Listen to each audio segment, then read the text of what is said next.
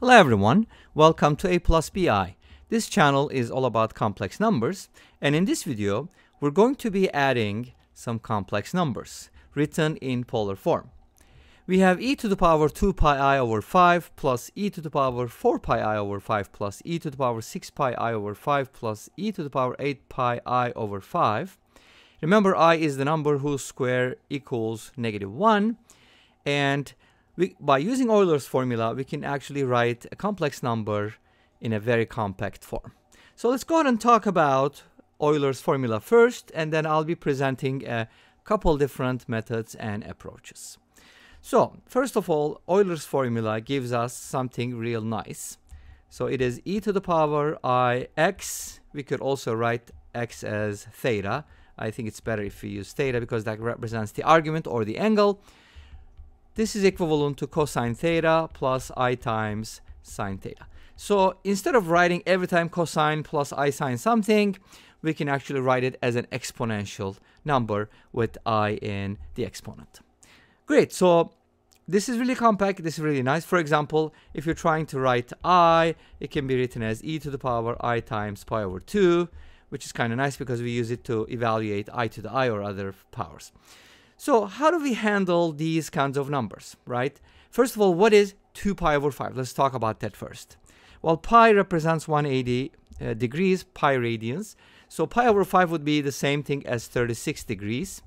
So when you multiply by 2, you're going to get 72 degrees. So we kind of start off with 72 degrees. So when you think about it, we can basically write this as cosine of 2 pi over 5 plus I times sine of 2 pi over 5. And again, 2 pi over 5 can be written as 72 degrees, so I can write this as cosine 72 plus I sine 72, which is a little more familiar to us because we use degrees more than radians. Well, sometimes. So then can we find what this number is equivalent to? Because cosine 72 can be evaluated, right? Cosine 72 degrees, I mean by that. Cosine 72 is easy to evaluate by, well, not that easy, but you can draw a 36, 36, 72 triangle and then cut it like this so that it's isosceles. So it's already isosceles, but you'll make it isosceles again, and so on and so forth. But to keep a long story short, I'm going to tell you what it is. Cosine 72 can actually be written as root 5 minus 1 over 4. And again, this can be done in so many different ways, which we'll talk about later. And sine 72 can be found once you find it, but let me tell you what it is. It's the square root of 10 plus 2 root 5 all over 4. Okay, they seem to be unrelated, but they are actually. So are we going to be doing it for every one of these? No, not necessarily, but something to think about. 2 pi over 5 and 8 pi over 5. Let's think about those numbers first. 2 pi over 5 and 8 pi over 5, actually they add up to 10 pi over 5, which is 2 pi. So in other words, they add up to 0, or they're opposites. Therefore, their cosines are equal. So once you find cosine 72 degrees, it will be the same thing as cosine of 288 degrees. But what about sine 288 degrees? That will be the opposite. So knowing one of them actually makes finding the other ones easier. But if you just go through these values, cosine 72 degrees, as I said earlier, is going to be root 5 minus 1 over 4. Cosine 144 degrees, which is 2 times that, is going to be negative root 5 minus 1 over 4, kind of like a conjugate.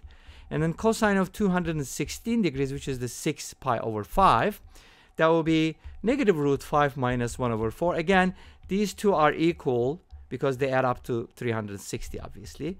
And you know that cosine is an an even function, and cosine 288 is going to be the same thing as cosine 72. So by finding two values, you are actually finding 4 values, and then you can go ahead and add these up. What would you get if you add these up, and why would you add them? We'll talk about that in a little bit. But when you add these numbers, you're supposed to be getting -1. Great. What happens if you do the same thing for sines? Well, let's see. If you add the sine values, it's not going to give you a negative. And actually, these are opposites. But when you add them all up, you're going to get 0. So this sum is going to be 0, and this sum is going to be -1. So what is that supposed to mean? Let's go ahead and take a look. Now remember, we're trying to add the following numbers. Cosine 72 plus I sine 72. Cosine 144 plus I sine 144. And then cosine 216. By the way, I'm ignoring the degree symbol, but I hope you forgive me for that. They're all in degrees. Okay? Cosine 288 plus I sine 288. Now, when you add all these numbers, because that's what we're supposed to do, right? Where you're basically adding the cosines and sines separately. But this sum gives you -1, so that's going to be a -1. And this sum is 0, therefore you get 0i, so the whole sum is -1. Wow, it was that easy? Well, it took some work, but as you see, the sum is nice. Okay, so let's see if you can approach this problem a little differently, because these numbers are very special. Okay, let's see how and why they're special.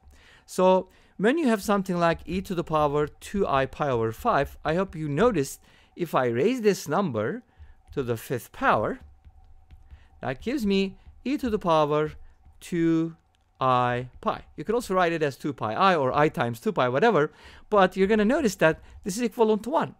1 is a complex number, but you know, it's also a real number. So what does that mean? The number inside the parentheses when raised to the 5th power gives us 1, so it must be one of the, be careful about that, one of the 5th roots of 1. One of the 5th roots of 1. Instead of 1, we usually say unity. So if you want, you can replace the 1 with unity, which means 1, basically. So how many 5th roots does unity have? 5. What are they? One of them is this one. The other one is, if you double this, so e to the power 4i pi over 5 is another one. And then if you continue this pattern, e to the 6i pi over 5 is the third one. E to the power 8i pi over 5 is another one. And last but not least, e to the power 10i pi over 1, or just 1, is going to be another 5th root. So we're talking about their sum. So let's go ahead and name these something. How about naming this w? Then this is going to be w squared. This is going to be w cubed. And this is going to be w to the 4th power. So we're basically looking at this following sum. What is 1 plus w squared plus w cubed plus w to the 4th power? Now let's go ahead and take a look at some formulas, shall we? Yes, the formula we're going to be looking at is actually the formula for geometric series. And here we're taking n to be 5, so we're adding all the way up to including w to the 5th power. So our sum, let's write it one more time.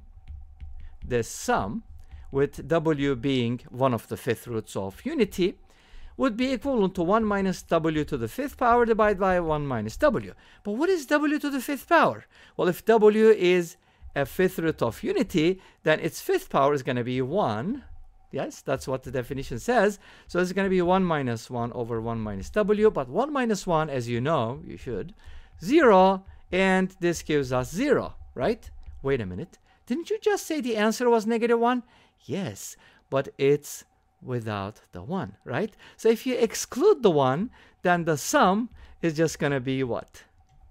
-1, of course, because the whole thing is 0, and this is 1. 1 plus what equals 0? Duh, it's -1. Therefore, the sum will be -1 here.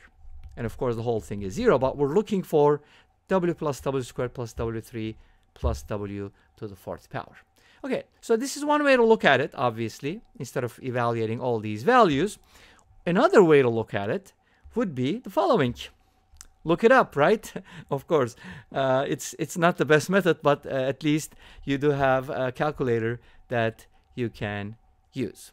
Okay, so here's another way to approach it, actually. You could also think of it this way. Well, we do know that w to the 5th power is equal to 1. So 1 minus w to the 5th is 0, because w is a 5th root of unity. But then you can factor this, 1 minus w times 1 plus w squared plus w to the 3rd plus w to the 4th. And we know that w does not equal 1, so we can set this equal to 0, and that gives you the exact same thing, this sum being -1. And this brings us to the end of this video. Thank you for watching. I hope you enjoyed it. Please let me know. Don't forget to comment, like, and subscribe. I'll see you next time with another video. Until then, be safe, take care, and bye-bye.